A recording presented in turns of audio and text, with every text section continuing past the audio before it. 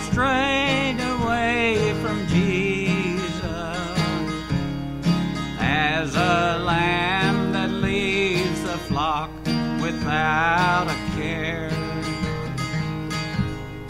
And the time soon came when I gone too far and stumbled, and the more I tried, the more I lose my way. I'm the lamb that the shepherd left the flock for. I was out in the cold all alone. So in need, when Jesus found me, that he put his arms around me, and I'll never be alone anymore. Now I tried to climb the mountain of this life and faith. I was thinking of myself and my own gain. That's when the shepherd came and found me on the cliffs of sin. From that moment, life has never been the same. I'm the lamb that the shepherd left the flock for. I was out in the cold all alone. So in need, when Jesus found me, that he put his arms around me, and I'll never be alone anymore.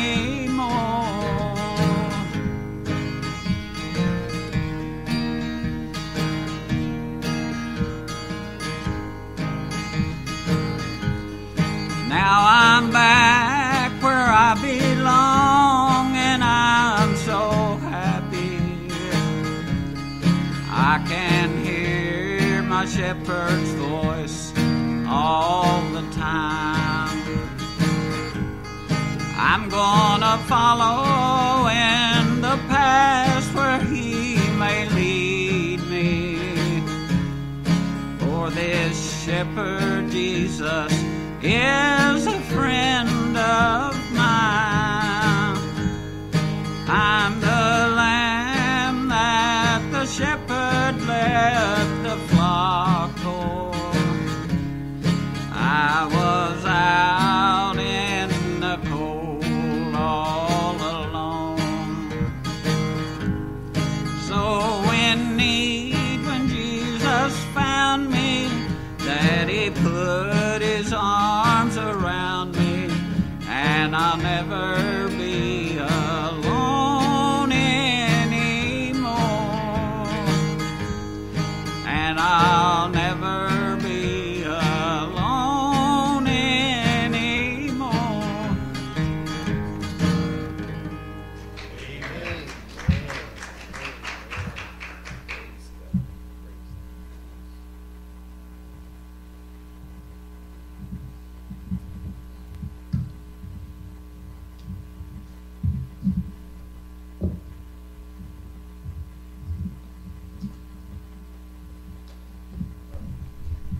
You'd open your Bibles to Isaiah 53.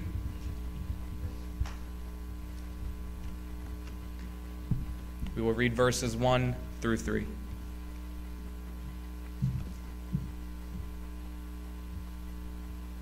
Who has believed our report? And to whom has the arm of the Lord been revealed? For he shall grow up before him as a tender plant, and as a root out of dry ground. He has no form or comeliness, and when we see him, there is no beauty that we should desire him. He is despised and rejected by men, a man of sorrows and acquainted with grief. And we hid, as it were, our faces from him. He was despised, and we did not esteem him. May the Lord bless our service this morning.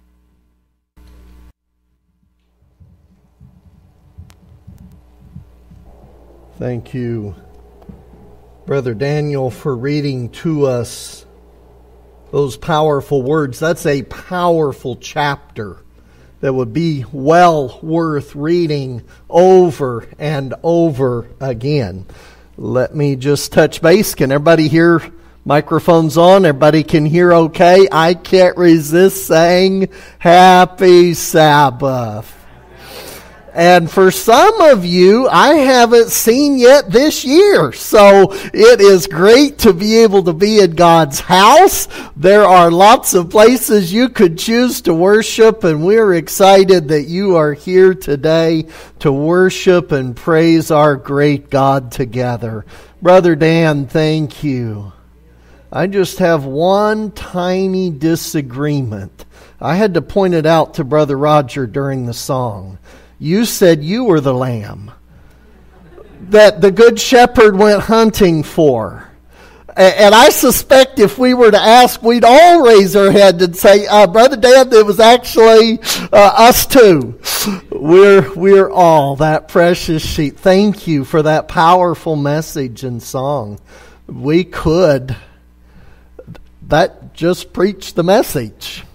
Because there's nothing more important than letting our Good Shepherd rescue us and bring us home.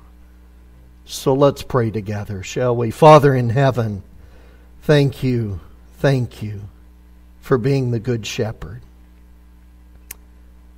Thank you for coming to rescue every one of us that have wandered away. And today, as we open your word and as we share in this communion service, we are asking that afresh you would touch our heart. Somehow make me disappear and somehow help us see Jesus as never before. In Christ's name we pray. Amen.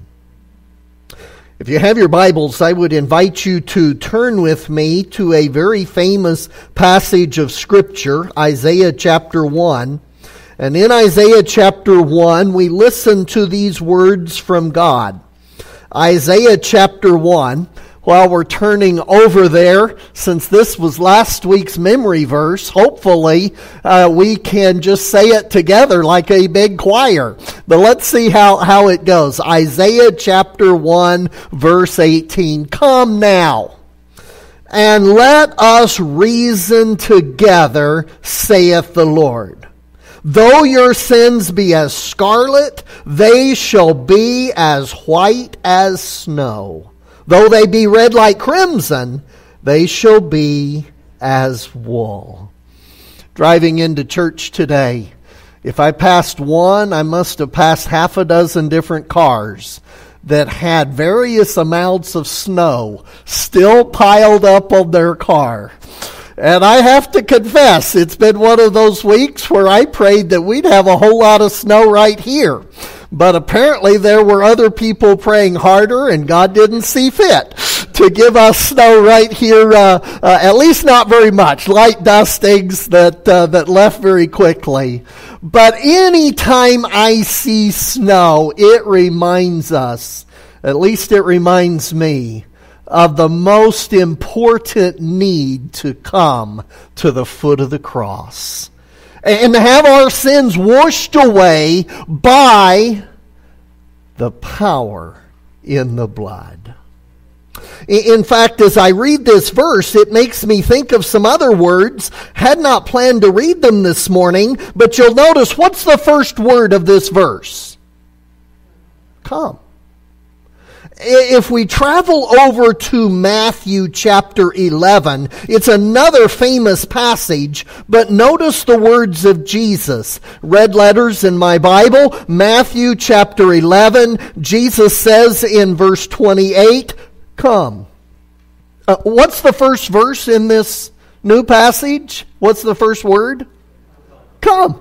Same first word. Come unto me, all ye that labor and are heavy laden, and I will give you rest. Now, if we stop for just a moment, Matthew chapter 11, verse 28, come unto me. Jesus is inviting us to focus on Him. And perhaps at the beginning of this brand new year, you are having the best year ever. And you're feeling great, and you're excited, and you can't wait for what God has in store. Or maybe this has been a tough couple of weeks, and you just barely got here today. And perhaps you are in turmoil inside your heart. Maybe you have a smile on your face, but inside you are aching and looking for hope that, brothers and sisters, only Jesus can provide. He invites us, whether it's physical rest you need, whether it's spiritual rest you need. Matthew 11:28, come unto me, all ye that labor and are heavy laden, and I will give you rest. What does it say in verse 29? Take my yoke upon you, and learn of me, for I am meek and lowly in heart, and ye shall find rest unto your souls. For my yoke is easy and my burden is light. If we were to back up to Isaiah 1:18, isn't that almost different words, but the very same concept? Come now, let us reason together. Let's talk together. Though your sins be as scarlet, they shall be as white as snow. Though they be red like crimson, they shall be as wool. The year was 1883. And if you had subscribed to a church paper called the Signs of the Times, you would have received a fascinating article, and I can't resist grabbing a couple of nuggets from it this morning. Because in this article, it starts out like this: already has the new year been ushered in. Yet before we greet its coming, we pause to ask, what has been the history of the year that with its burden of records has now passed into eternity? 2020 is over. It's history. And I'm surprised I just heard one amen. I figured everybody would say, we are so glad 2020's behind us. A whole new year has started. But I continue quoting, God forbid that at this important hour we should be so engrossed with other matters as to give no time to serious, candid, critical self-examination. Well, what does that mean? Let things of minor consequence be put in the background, and let us now bring to the front the things which concern our eternal interests. In fact, if I push pause there, what does the Bible say? We've started hearing it from Jesus. If you are struggling, if you need rest, come to the foot of the cross. Let's sit down and talk. If your sins are red and scarlet, let Jesus make them white as snow. But let's dial it up just a little bit more. And let's go to the New Testament and listen to our friend Paul. Our friend Paul in 2 Corinthians makes a powerful statement. 2 Corinthians chapter 13. 2 Corinthians chapter 13. And I want to make sure we're all there together. 2 Corinthians chapter 13, starting at verse 5. 2 Corinthians chapter 13, starting in verse 5. Are we ready? If you're there, say amen. All right, let's go. 2 Corinthians 13, verse 5. Examine one another and see whether one another is in the faith. Is that what it says? I see some people saying, no, read the Bible as it's written. Don't be changing the words. Thank you for catching that. because God's appeal to us is not to examine one another, but rather to, what does it say? Please read it with me. Examine yourselves. Brother Ross, take a look at yourself. Whether you be in the faith. Prove your own selves. You could personalize this verse and plug your own name in there. I could do the same. Prove your own selves. Know ye not your own selves? How that Jesus Christ is in you, except ye be reprobates.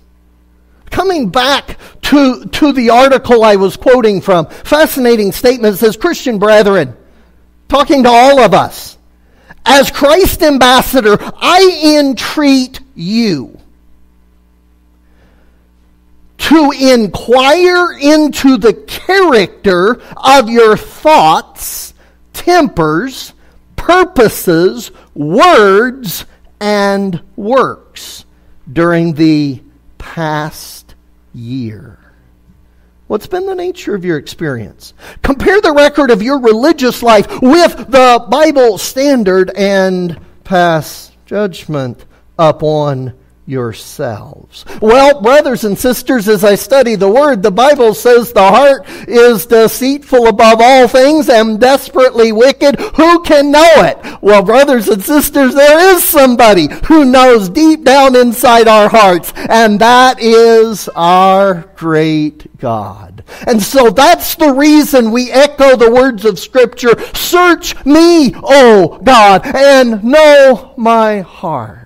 Or better yet, let's go to Psalms chapter 51. Let's listen into this beautiful, heartfelt prayer of David, who is known as a man after God's own heart, but who had wandered away like that sheep we just heard in the song, and who realized his horrible mistake, his terrible sin, and cried out to God in Psalms chapter 51, verse 1, have mercy upon me, O God, according to thy loving kindness, according to the multitude of thy tender mercies, blot out my transgression, wash me thoroughly from mine iniquity, cleanse me from my sin, for I acknowledge my transgressions, and my sin is ever before me. I love verse 7. Please don't miss verse 7. Purge me with hyssop, and I shall be clean. Wash me, and I shall be, help me finish it, whiter than snow. Is that our desire today? Here at the beginning of the week, here at the beginning of the year, 2021, do we want to be whiter than snow? Again, quoting from the article, it says the church militant is not the church triumphant. Earth is not heaven. We have been vividly reminded of that this week. Earth is not heaven. Even the church is composed of erring, imperfect men and women who are but learners in the school of Christ, to be trained, disciplined, educated for this life and for the future immortal life. No one of us can in our own strength represent the character of Christ. But if Jesus lives in the heart, the Spirit dwelling in Him will be revealed in us. All our lack will be supplied. Who will seek at the beginning of this new year to obtain a new and genuine experience in the things of God? Make your wrongs right as far as possible. Confess your errors and sins one to another. Let all bitterness and wrath and malice be put away. Let patience, long-suffering, kindness, and love become a part of your very being. Then whatsoever things are pure and lovely and of good report will mature in your experience. Another year with its spotless record is before us. What will that record be? Well, let's travel back to God's Word and let's listen listen again to our friend Paul. And let's go to Philippians chapter 4. Notice with me Philippians chapter 4. And the whole chapter is great, but let's zoom into verses 7 and 8. Philippians chapter 4, verse 7 and 8. Notice it says, the peace of God, which passeth all understanding, shall keep your hearts and minds through Christ Jesus. He wants to keep us all through 2021. All the way to His kingdom. Brothers and sisters, Jesus is coming soon. We are closer to His coming than ever before. And here is a beautiful blueprint in verse 8. Finally, brethren, whatsoever things are true, honest, just, pure, lovely, of good report, if there be any virtue, if there be any praise, think on these things. Once again, quoting from the article, it says, the perfection of our Savior's character awakens the admiration of angels and of men. Here is an exhaustless theme for thought. That's a pretty long word.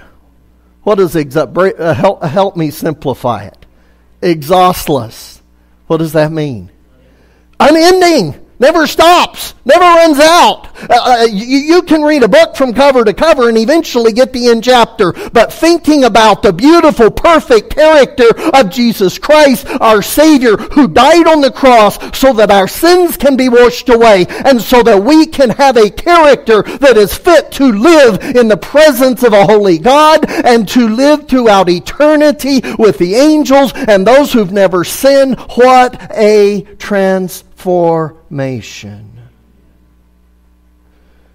They, speaking of the angels, veil their faces before Him as He sits upon His throne. They cast their crowns at His feet and sing His triumphs as they behold His resplendent glory. Oh, but our souls tend to become cold and dull. You know why? Because we do not dwell upon the matchless charms of our Redeemer. If we occupy our thoughts in contemplating His love and mercy, we shall reflect the same in our life and character. For by beholding, we, help me finish it, become changed. Oh, the mysteries of redemption. Only by exalting Jesus and abasing self can we celebrate aright the birth of the Son of God. I should stop there, but the next paragraph's too good. I can't skip it. And if you want a copy of the article for your study, I'm skipping through some very beautiful passages. But it says, as we stand on the threshold of a new year, there is need of an impartial examination of our hearts to dispel the pleasing illusions of self-love. Our condition is helpless and hopeless. Should I put a period there? I am so glad there is not a period there. Because even though, yes, our condition's helpless and hopeless, unless infinite mercy is granted us daily, and pardon is written against our names in the heavenly records, those only who seal and feel their spiritual necessities will go to Jesus for that help which they so much need, and which He only can give. He alone can cleanse us from all sin. He alone can place upon us the robe of righteousness. That's the reason in Scripture there's a powerful verse in the book of Psalms, chapter 90, verse 12. Psalms 90, verse 12. So teach us, Psalms 90, verse 12. So teach us to number our days, that we may apply our hearts unto wisdom. What's wisdom? Bible answers that. The fear of the Lord is the beginning of wisdom.